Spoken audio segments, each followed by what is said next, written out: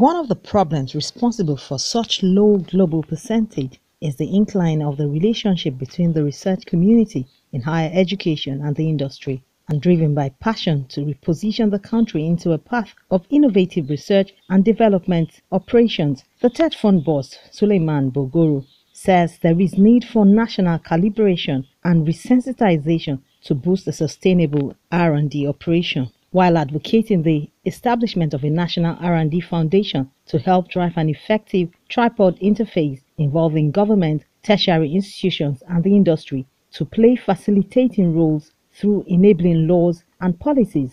Bogoro maintains that there is need to sensitize the citizenry on the need to strengthen research and development in Nigerian tertiary institutions. It is of critical importance, therefore, for TED Fund to set up a mechanism and machinery that will facilitate systematic and scheduled internalization of the R&D paradigm shift.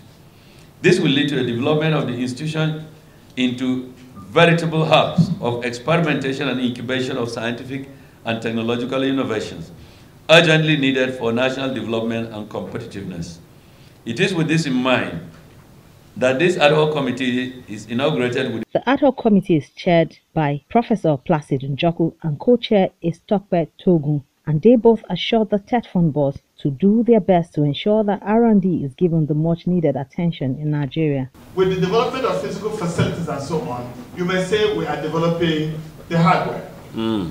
But we must bring research into this hardware in our institutions, the software into this hardware, these universities, to essentially lift our universities to where they are, to where they ought to be.